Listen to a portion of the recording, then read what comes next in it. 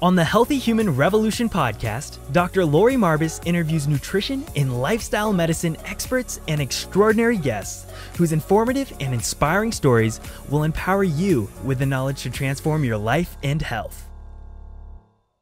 Welcome to the podcast. I'm Dr. Lori Marbas, and today I'm excited to welcome not only an amazing guest, but a friend, Ella Stevens. How are you? I'm doing great, Lori. Thank you for having me. Well, Joining you from the Netherlands. Yes, you join us from the, well, you have an interesting accent. The first time I met you, I was like, wow, there's a world here in this accent. We'll get to that. Yes, and we'll get to that story in a second. But Ella and I met last fall when we went to North Carolina to film a documentary with PlantPure. So it's very fun. But we're here to talk more about Ella's personal story, which is really cool. So Ella, you want to tell us a little bit about your history and type 1 diabetes? Yeah.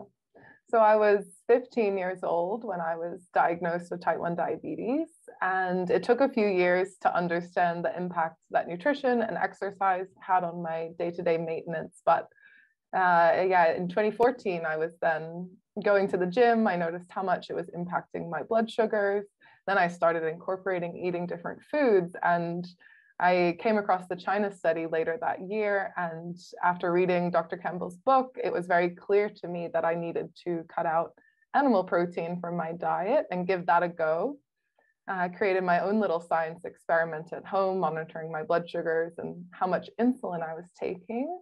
And so in 2015, I adopted a whole food plant-based diet and just watched my life change dramatically in a matter of weeks.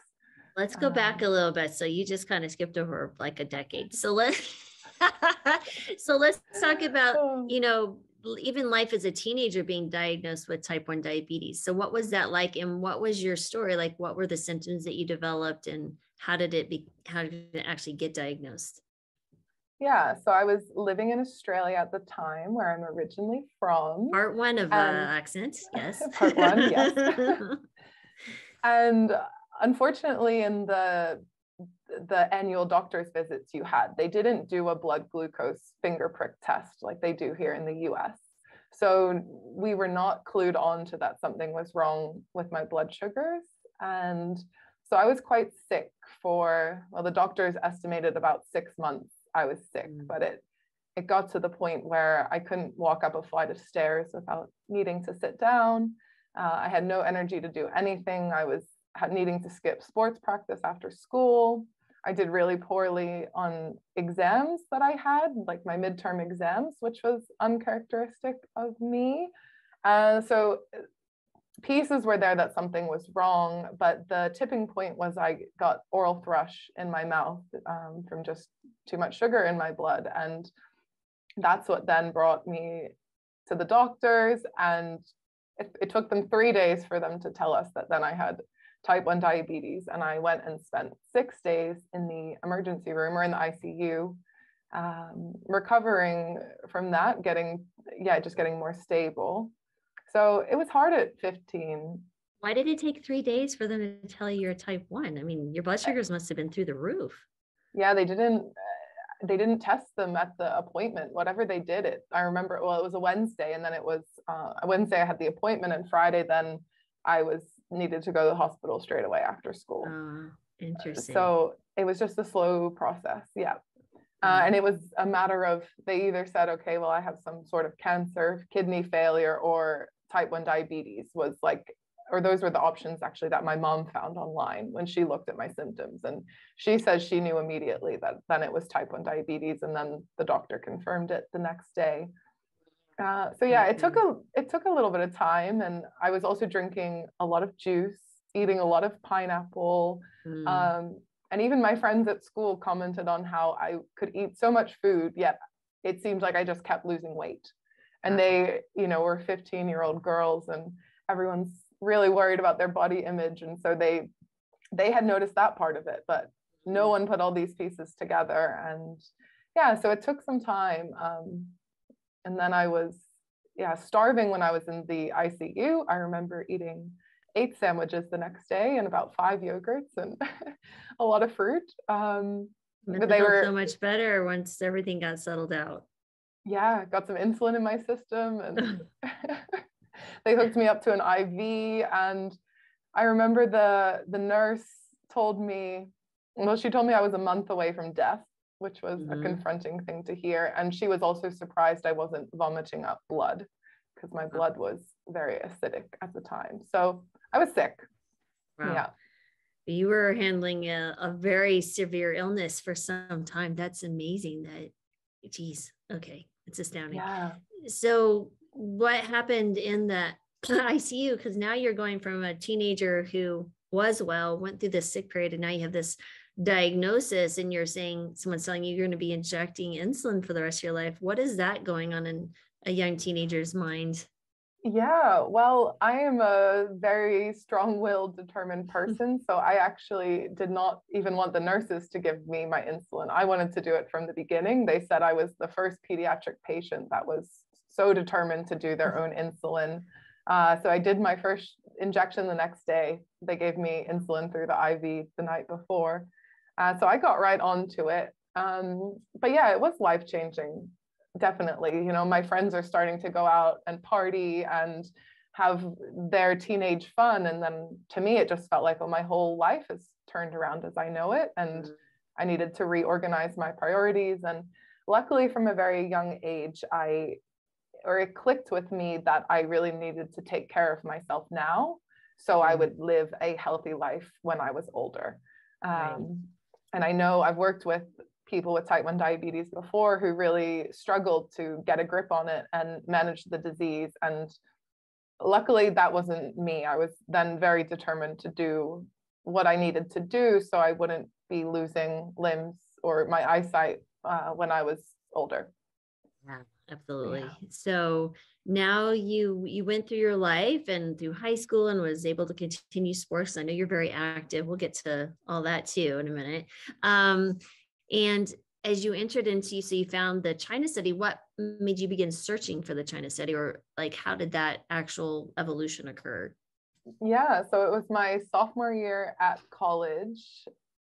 Oh, no, so it was my freshman year at college, and second semester, I had put on weight with the classic freshman 15. And that's what really actually led me to start going to the gym more and start caring about what I was eating. So that's when I started noticing the impacts that nutrition was having on my body. And it was my dad actually went to his primary care doctor, and he is a bit more alternative or holistic for primary care doctor. And so my dad asked and said, my daughter's really interested in nutrition. She has type 1 diabetes. Is there a book or any books or information you would recommend that she look into? And so he was the one who mentioned the China study, which I am forever thankful to him, to my dad and the doctor for, bringing the China study into our lives. My dad ordered it that day online and it was shipped to our house. My dad actually read the book before I finished it. And so we were kind of on this journey together. He then also ordered like 10 copies and sent it to all our friends and family, because we really were just like, this is life-changing. Like, it makes sense. It's incredible. We were on board. So we then, started making dietary changes. And then I transferred to Cornell University, inspired by Dr. T. Colin Campbell. And it was when I transferred there in September of 2015 that I then just made the complete switch and was completely whole food plant-based, which was great. There was actually quite a big vegan community at Cornell. And I met some really nice friends who were also on a similar journey and who were very, determined to incorporate plant-based eating more into our life, into our university, and to teach other people about it. So that's where my plant-based journey began. Okay, so now let's see, you were in Australia at diagnosis. Yeah. And then when did you come to the US, or tell us a little bit about your US Australia journey? Yeah, so I was born in Sydney, Australia, and we moved to Boston in the US when I was 6 years old for the first time.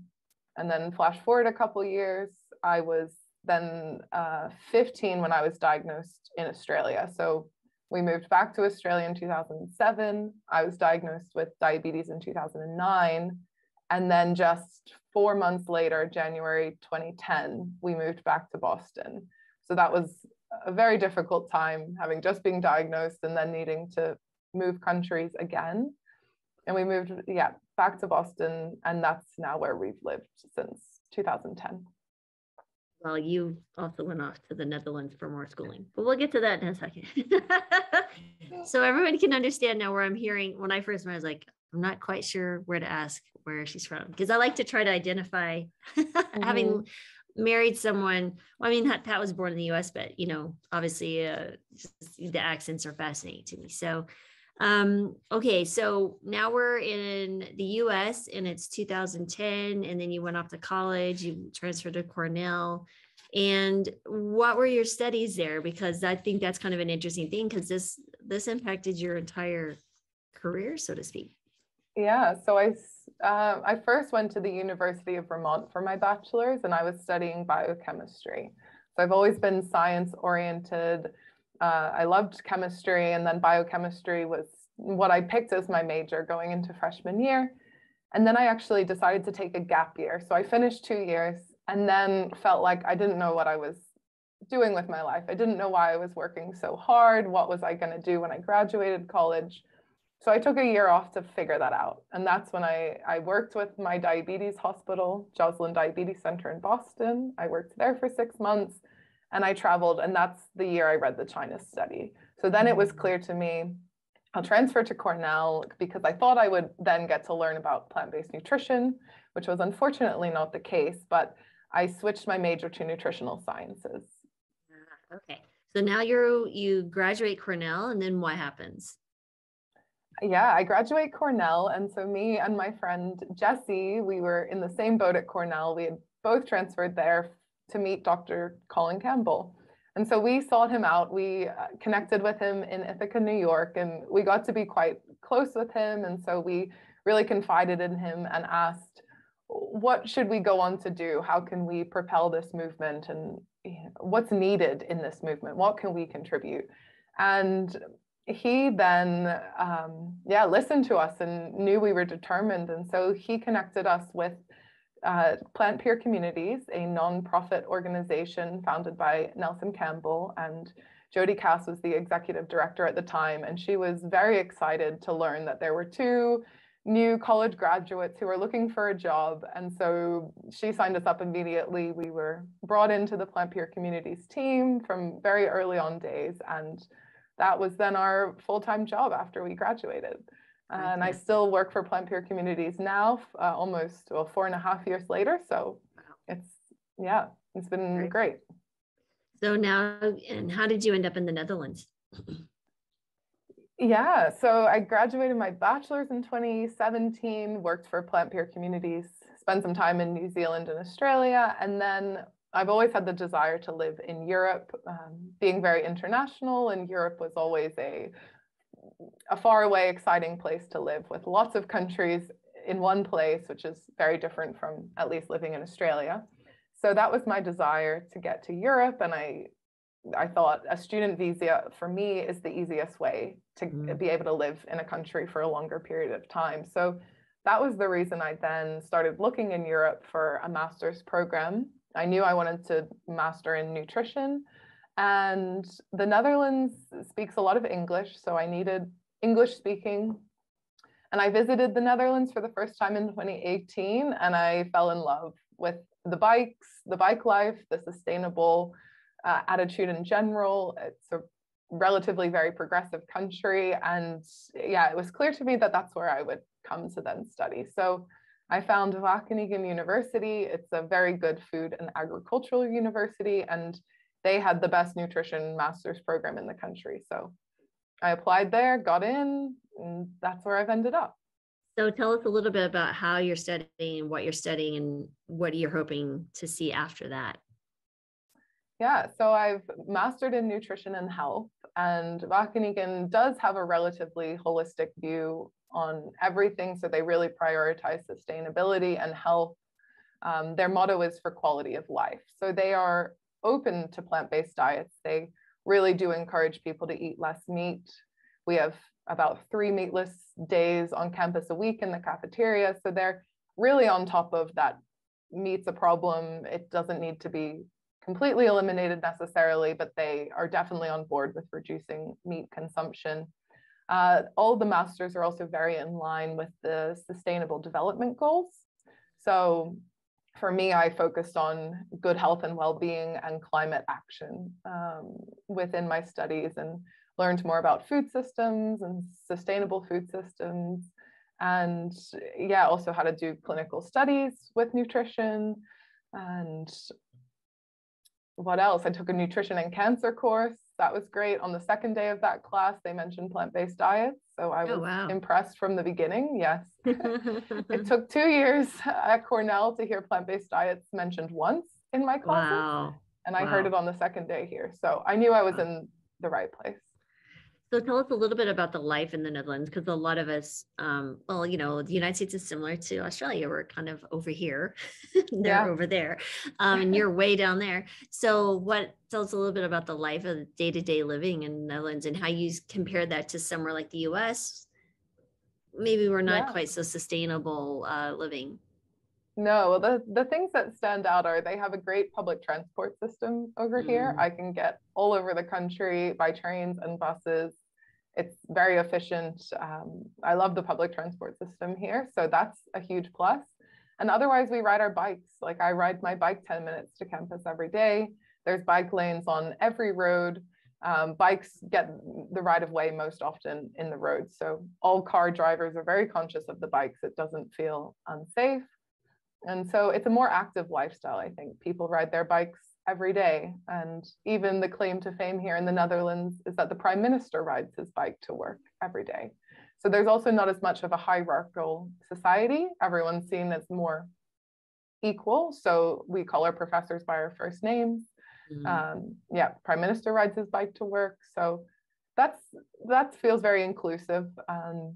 And relatively, the country is very progressive. When I first visited the university, I noticed that they had compost or like organic waste bins on campus everywhere. So everyone sorts their trash. And I mean, Wageningen is a special little sustainability bubble, but the Netherlands does have a more progressive, sustainable attitude than what I felt in the US.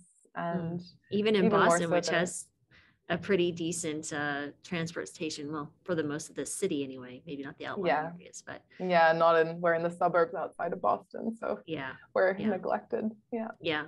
No, I love Boston. I'm going back in April. I'm going to go visit Emily, so it's like it is a great city. Yes, anytime we can go. We were in October and now I'm going back again, so fantastic. And so the studies now, and you're kind of winding down in your studies, what are you planning on doing? Because, you know, maybe there's other young people listening, or maybe people who know someone. What is your advice? You know, you got advice from Dr. T. Colin Campbell himself, and he plugged you into, obviously a plant-based organization who's doing amazing work. What is your thoughts and suggestions for those who may not be able to do that, but to kind of move this moving train forward even faster? Yeah, well, I guess take a step back and just reflect on my master's thesis, which is in line with my advice. So I was very determined, if I was going to spend 6 months on a thesis, I wanted to work on something I was really interested in. And so me and my friend here, Ava, we decided we would create our own thesis. And so we created an online course called Plant-Based Diets, Food for a Sustainable Future. So it was sort of a literature review, and we made a course out of it, which is free, online, accessible to everyone, offered through our university. So that would be part of my advice, is really do what you love. I never felt like I wanted to just fit into the mainstream path and tick a box and do a thesis just because I needed to do it. I wanted something tangible. I wanted to make a difference. I didn't want to read or write an 100-page thesis report that no one was going to read. So that's why we came to the idea, let's actually make a course, a 6-week course. We filmed videos, we have text, we pulled from other resources. So it's a more engaging final product. Awesome. So that would be, part of my advice is really just do what you want to do. Like, even if that means creating your own path. I've been doing that since I took my gap year in my bachelor's, which in the US, gap years aren't really that common, let alone in the middle of a 4-year degree. And yeah, I think reach out and make connections with people, ask for help and advice from people who are doing something along the lines of what you wanted to do. I also have a piece of advice from Dr. Greger that's stuck with me. And I arranged a book tour for him at Cornell. Jesse and I asked him, like, yeah, we were asking him also, what can we do with our career? How do we propel this movement? And he just told us that, well, yeah, follow your path, but you've got to get at the low-hanging fruit. There's going to be a lot of people who are resistant to the plant-based movement, and don't feel like you need to bang your head into a wall trying to convince them that they should be eating this way. Go work with the people who actually are a bit more open-minded to this. Maybe they've had a heart attack and they're ready to have this major dietary shift. Maybe they have sick parents and they're really eager to learn.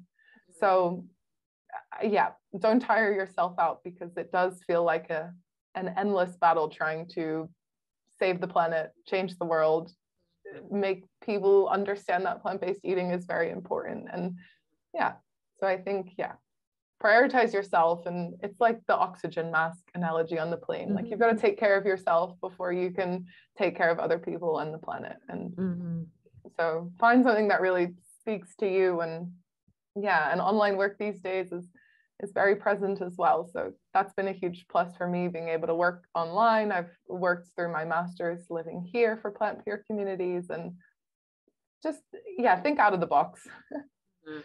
No, I like that, because you built your own path, and it's been very rewarding and exciting.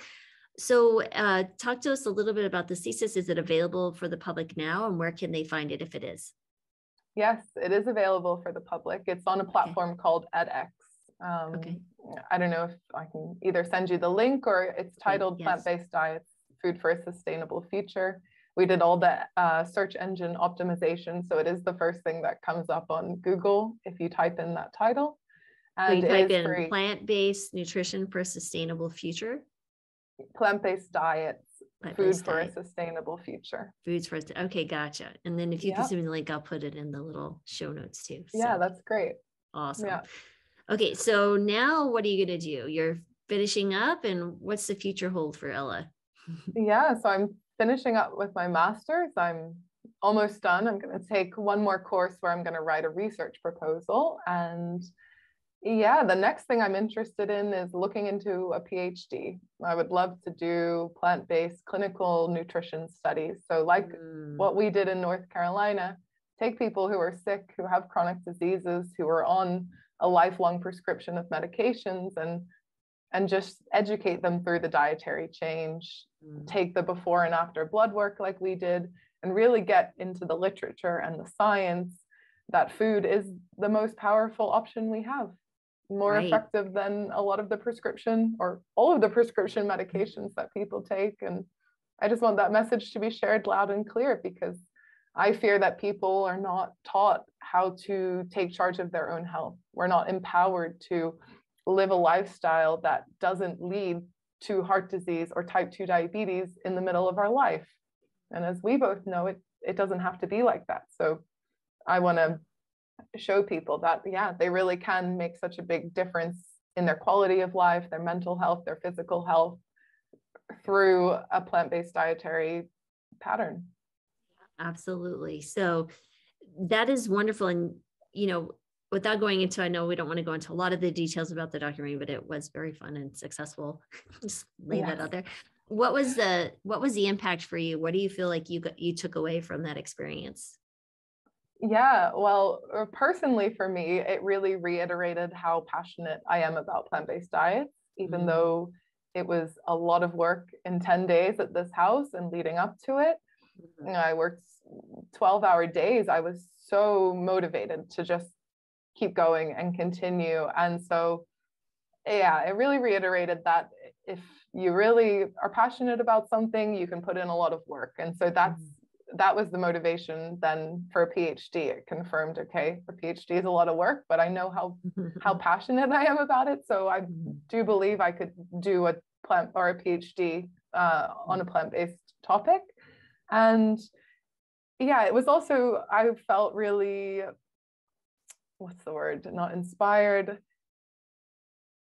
I felt really motivated and excited to watch our participants who we were working with, to see their lives change, to be able to see them walk more than they had in years, or feel better than they had since high school. Like it just, even though I already eat a plant-based diet, it just really reiterated how life-changing this dietary pattern is, even in 10 days. And so it just gives me additional motivation to share it as far and wide as possible and watch people take charge of their health and change their life. Continue to do so, because I'm still in touch with them, and 3-4 months later they're still doing fabulous. So they're hooked. Really, we got them hooked. Yeah. Yes. Well, I was a joint effort between Kim and everyone who was cooking, and it's just, yeah, Fernando was amazing as well. I've interviewed him too on here. It's just it's been a lot of fun to plug into that community and see what the work that they're doing. So that's fabulous. So I think that's pretty awesome. Is there any other final words of advice? Because, you know, you're young, and what would you say to these older millennial generation? Because you're kind of on the cusp of the millennial, and then there's the Z. So I think I've got the generational thing right, but I'm a millennial. I will stick to that name. Yeah, I think my advice that I've really learned for myself is I often feel really down about the current state of the climate emergency or the current state of the chronic disease epidemic. And I've really learned that, what am I trying to say?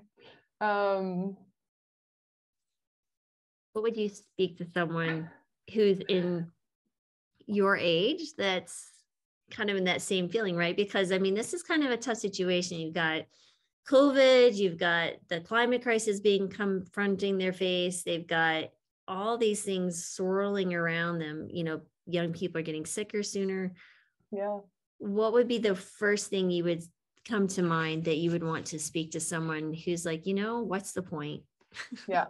And I've been there too. And it does feel very overwhelming. But I like to remind myself that big change doesn't happen overnight. We are seeing this plant-based movement take off. And I do get some comfort in knowing that I do everything I can to try to help this movement. I choose to eat a plant-based dietary pattern for my own health, for the planet, and also to inspire other people to learn more about this way and to show them how easy it can be and how tasty. And so I think, trying not to get too down about the huge picture that does seem very grim and gloomy, and how are we going to get out of this? And just take it one day at a time and do what you can to make a difference. And I love the ripple effect, as we call it. Like, since I've become plant-based, I can't even tell you how many people in my life have either adopted a plant-based diet or a vegetarian diet, or know how to now make plant-based recipes when I come over for dinner. And so just my own personal journey has already changed so many people's lives around me. And that's without going onto a large scale career yet, where I hope to speak more publicly about this and reach hundreds or thousands of people. So I think there is a lot to say from this bottom up change, which I do at my job at PlantPure Communities. That was also the theme of this course I made for my thesis.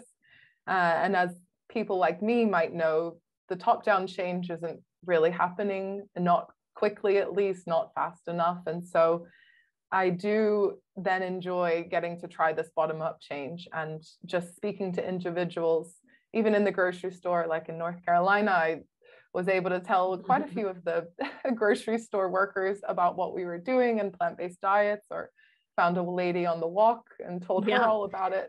And her dog. Yes. And her dog. So just bit by bit.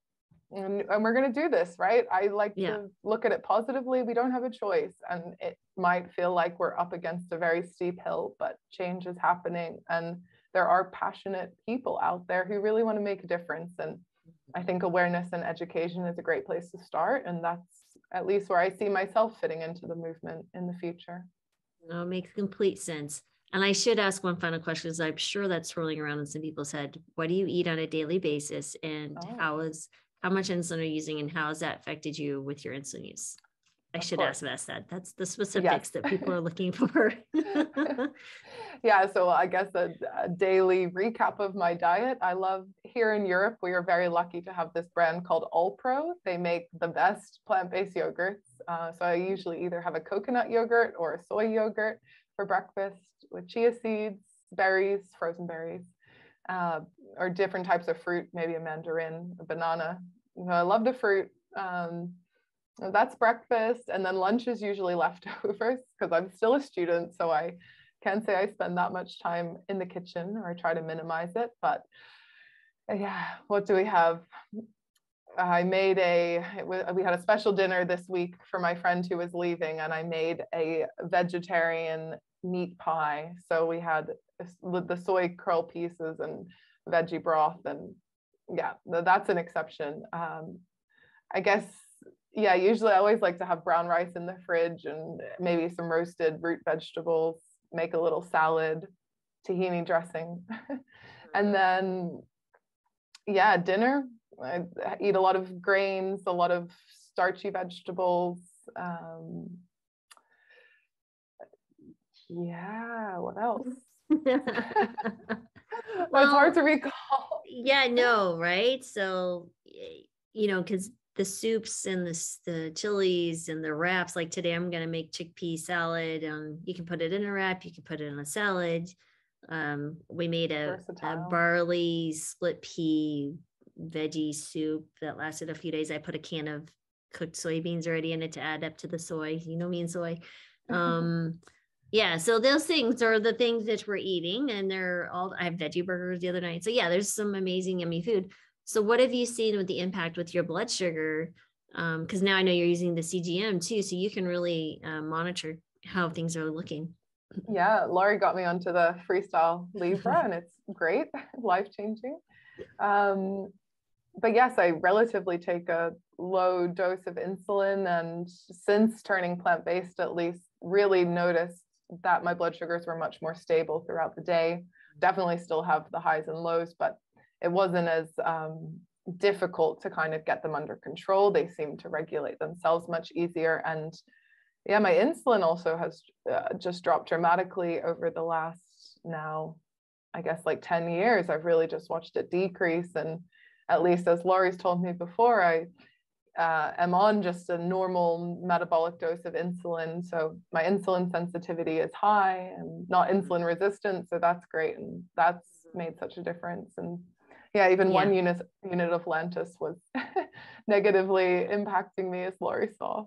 Yeah, no. Yeah, we all went to and lived within the Campbells for 10, 12 days, and eating super duper clean. So there's no going out to eat, there's no oil, and people are active doing stuff. And yeah, you're even then I was like, are you okay? We need to pull back on some insulin. Yeah. It was just even the one unit made a big, big difference for you. Oh my gosh. Yeah, super sensitive. Mm-hmm. So, and the walking, I also do my 10,000 steps a day, and that is a lifesaver with the blood sugars and managing them, and going out for a walk after a meal. So, and you're also a professional disc golfer. Yes, I love disc golf. We better put that in there. I like to compete. I hope to represent the Netherlands in a competition. Wow. So wow, yeah, very cool. No, that'll be definitely another thing we'll need to talk to. Will you probably be the first plant-based professional disc golfer, or do you know others? No, Eagle McMahon. There is a guy who eats vegan, and he's on the pro level. So okay, will you be the first female? Yeah. There you go. We'll move it that way. Plant-based nutrition, disc golf, and diabetes. That's pretty unique combination. So awesome. Well, Ella, thank you for joining us. This was amazing. I'm sure you'll be an inspiration for lots of younger viewers and listeners. And, share this with anyone, guys, that you might find the course that Ella created. This is coming from a younger generation. It's not like the old folks up here. But this is coming from someone like you. If you have young people in your life that you think would be open to hearing this message, share it as a good resource, and will help Ella kickstart her next step in her career. So I'm excited to hear where it goes. Yes. Well, thank you, Lori. It's been great speaking with you. And yeah, I hope people find inspiration in this and my story. And if you find me online, feel free to reach out, ask any questions. I'm always happy to help guide someone in a different direction. Where can we find you online if people want to reach out social media? Yeah. Well, PlantPure communities, Instagram. Or do I give my personal one? It's up to you. It's whatever you'd like to, wherever you'd like to connect. You want people to connect on PlantPure? It's up to you. If anyone. Yeah. Well, you can find my work on PlantPure communities. Otherwise, I'm Ella Stevens. I think my Instagram is Ellaphantt, like an elephant. ELLAPHANT 94. Awesome. So you can send me a message there and follow 94. Me for some plant-based. Yes. 94. My year. Your year. It's so fun. All right, guys. Have a great day, and thanks for listening. We'll see you next time. Thanks for watching, and I hope you enjoyed that video. Before you go, though, please hit the subscribe button and the alert button so you will be notified whenever we upload any new videos. On Monday, we upload the Healthy Human Revolution podcast. Now, if you'd rather listen to the podcast, you can find it on all the major platforms, such as iTunes, Google Play, SoundCloud, and even Spotify. Now, if you're looking for more resources on how to start a plant-based diet, sustain a plant-based diet, exercise, recipes, anything regarding wellness, we've got you covered. Check out healthyhumanrevolution.com. And again, thanks for watching.